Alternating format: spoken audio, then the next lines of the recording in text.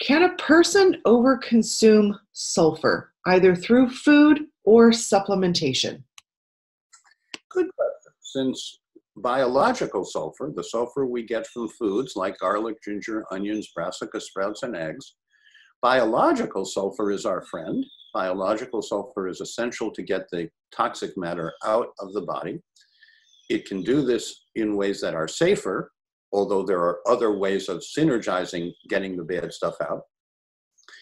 I think the basis for the question, though, is what about certain kinds of sulfur that are sold as supplements or as cosmetics that have really unknown provenance? It's not a full disclosure product. You really don't know what's there. And yes, there are certain forms of sulfur that metaphorically are like fire, and they can irritate or burn. Now, you could probably predict that my answer is don't do that. Don't take forms of sulfur that your grandparents didn't consume. Your grandparents probably ate relatively more garlic, ginger, onions, sprouts, and eggs than we do. President Thomas Jefferson said, make staples out of those condiments and make condiments out of the high protein, sugar, fat, and processed foods.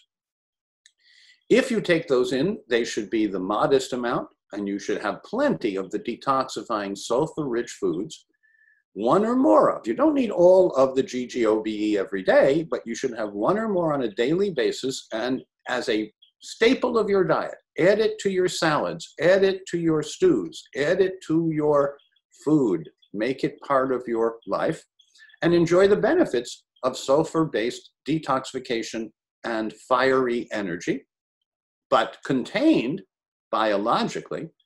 So don't use synthetic sulfur, but do use Mother Nature's sulfur, whether that be in food like supplements or in foods themselves. Because of course, our nutrition starts in the kitchen. It starts with our food. And then in the 21st century, we really have an obligatory need for intensive quality supplementation with enhanced uptake and chaperone delivery. And that's what biological sulfur provides, and you can enjoy and be well.